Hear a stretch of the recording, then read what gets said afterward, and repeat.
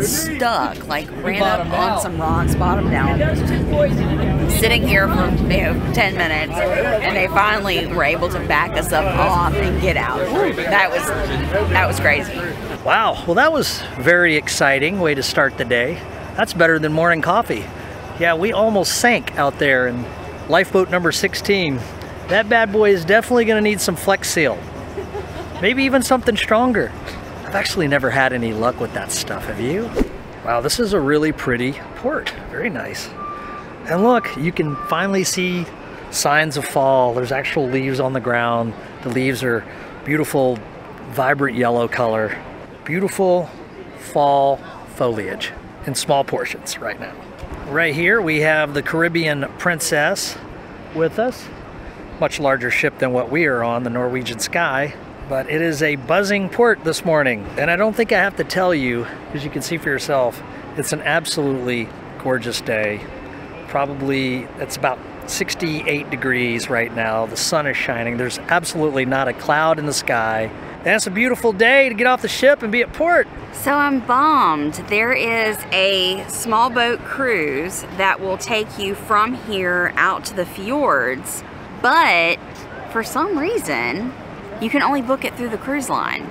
Like normally, we're off peak season. Peak season is summer. So since we're off peak season, the only boat available has been completely booked by the cruise line. Dang it, I thought we could just get off and book it right here, and if we were here like a week ago, we could have. Just an interesting observation. So we were here on a Sunday. There's lots of locals walking along the waterfront, taking in the great weather that we're having today. And you can tell the locals versus the cruise ship passengers by their language. We are in Quebec, which is a French-speaking province, and hearing so many people speaking French around you is just not something we're used to. You know, you think when you're in France, you're going to hear that, but we're in Canada, and this part of Canada is French speaking, and it's just neat hearing a different language around you. The tide is super low right now, and the Caribbean Princess looks like it's actually sitting on the beach. I can't believe they even allow it to get that close. I mean, maybe the tide went in while it was here, but it literally, I mean, it's like 50 feet from the beach. Right. That is insane. People are all walking out up to it almost. I've never seen that before. That's crazy. Looks like there's going to be a good bit to do here in this port. So when you get off, there is a tourist center right there where you can get information about the port. We did get a map and just stuck it in our backpack because that's what we do. We just like to go explore for ourselves. But walking out, if you go left, there's a boardwalk that runs all along the river. There are, depending on the season, little small cruises that'll take you out to the fjords. And what's cool about the fjords here is this is the largest fjord in North America lower in. So we're in, right outside of Quebec City, and it's a 65-mile long fjord. Unfortunately, we sailed in so early it was still dark and we didn't get to see it. So when we got up, we were already here, right when the sun came up. So it would have been really cool to get in one of those little boats and go out to the fjords, but can't do it today because they're all full. So we're just gonna go walk the town and see what we can find. Okay, here is our determination of this port. You come here for the fjords, which we can't see today, which is a real bummer. I really hate we couldn't get on that tour. There's not a lot to do here. We've walked kind of around the town. We're back into the port area. This is a beautiful area. Everyone from the ships is just enjoying the weather, taking a nice stroll. That's cool. There's one restaurant / microbrewery downtown. Which we're about to go to. We're gonna go have lunch there. I saw one little shop area, and that's it. There's our ship. There's our ship. So between us, 2,000 passengers, Caribbean Princess, about 3,000 passengers. There's 5,000 people in port today. I bet you the brewery's gonna be packed. It will be because there's nothing else to do here. Definitely a lot of locals out today, coming and hanging out, looking out into the water, checking out all the ships, soaking up the sun on this beautiful fall day. Well, it just goes to show not every port is rainbows and rosies. Right. It's real life, y'all. But hey, it's a beautiful day. It is that. We're on a cruise ship. Doesn't really suck that bad after all, does it? But sometimes you got ports that suck, like this one, and sometimes you have some that are awesome. That's cruising, y'all. That's the way it goes. But we are headed to the restaurant and brewery, but Saguenay. Saguenay. I think I'm saying it right, but who knows? Whatever. It sucks. Of course, I went with the wings. I'd had good wings in a while, and they're definitely nice and crispy fried, like super good fried. The hot sauce is definitely not traditional, but it's very good. It's sweet. Well, the chicken's cooked really good, and I was in the mood for wings, and it's kind of a welcome change. When in Canada, one must have poutines, right? Because this is something we don't get in the United States, so I'm excited to try them in different places. So we had some on Prince Edward Island, and now we're in Quebec, and I got the traditional poutine with pulled pork. So it's got big chunks of cheese curds, pulled pork, gravy over thin cut fries. Those are squeakier cheese curds than we had on Prince Edward Island. So the pulled pork is like a barbecue pulled pork. So you've got the barbecue flavor, the classic poutine gravy, the cheese curds, and I like how the fries are thin cut. It's good. We have followed the signs that have led us to a local craft market, so we're gonna go see what they've got over here.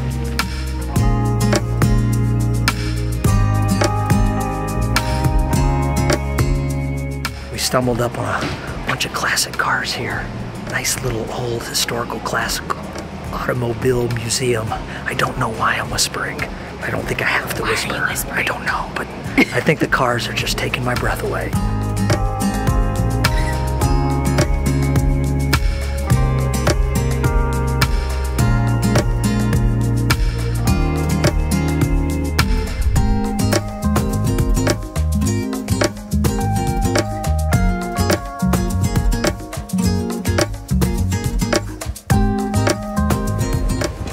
The sun is setting as we leave today.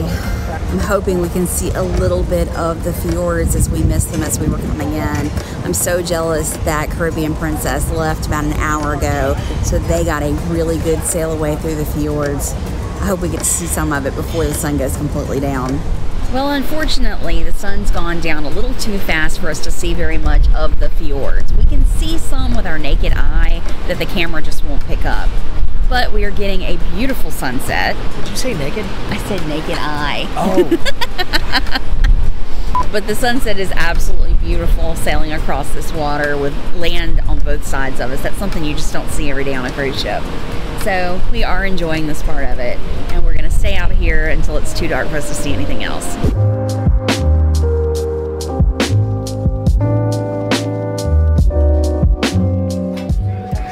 We are at Le Bistro for dinner tonight. This is the French specialty dining restaurant on all the Norwegian ships. You cannot come here without getting the French onion soup. Of course, on the menu, it's all in French, but I'm just gonna call it French onion soup. That soup is consistently good. Doesn't matter what ship you're on.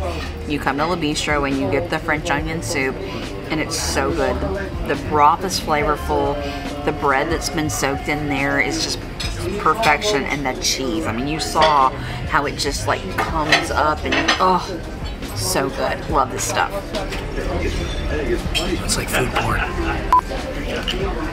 That beef consomme flavor, oh, that broth and the bread and the cheese together, it just warms the soul.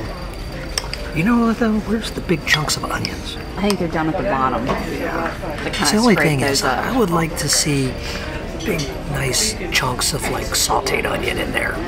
Cooked down onion. I like more of that in my onion soup.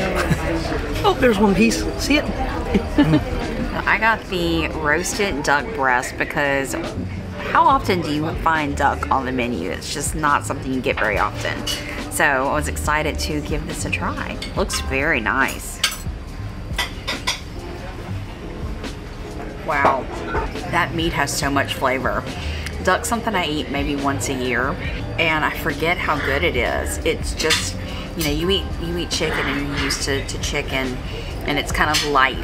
Duck is rich and it's got a thick flavor to it. It's kind of gamey tasting. So I got the coq au vin.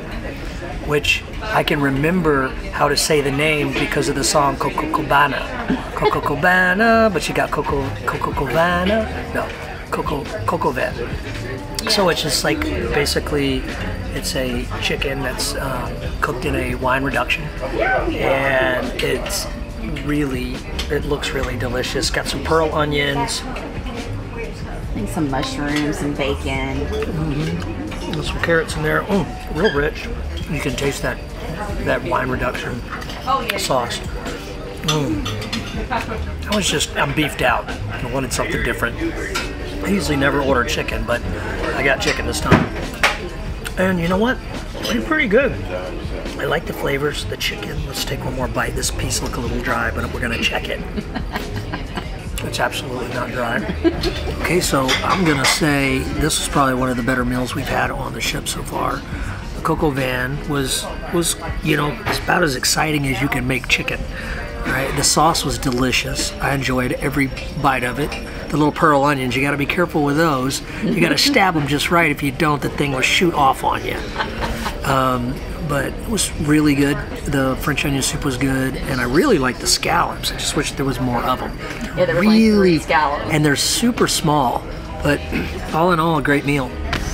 I enjoyed it. The atmosphere's nice. Yep, really cool. Good experience. Now it's time for dessert. Yep. I'm gonna opt out. I'm drinking my bougie sparkling water. All I read on this dessert was airy meringue pillow, and I said that's what I want. I don't know what it's floating in, but it's really good. And then it's got like burnt sugar on the top of it. Oh my gosh. That's different. So there are so many conflicting flavors in there. You've got this like creamy pudding. You have the meringue, which is like a hard marshmallow. Then you've got the burnt sugar on top, and then there's this really almost bitter raspberry sauce in the middle. So when all those flavors hit your mouth at the same time, you're like, what just happened? Is it bad? No. Is it good? No. It's weird, but I'm like strangely want to keep eating it. You're intrigued to eat I'm more. Intrigued. So Jason says I have to review his dessert as well. This looks really good. So the lady that was sitting across from us ordered this, and I'm like, ooh, that looks yummy. With those I heard fresh, her say it was delicious. and she did. So it's strawberries with cream around a pistachio sponge cake. That sounds good. That's light and fluffy, and the sponge cake is very subtle. It's not an overpowering flavor at all, so you taste the strawberries more than anything. That's really good.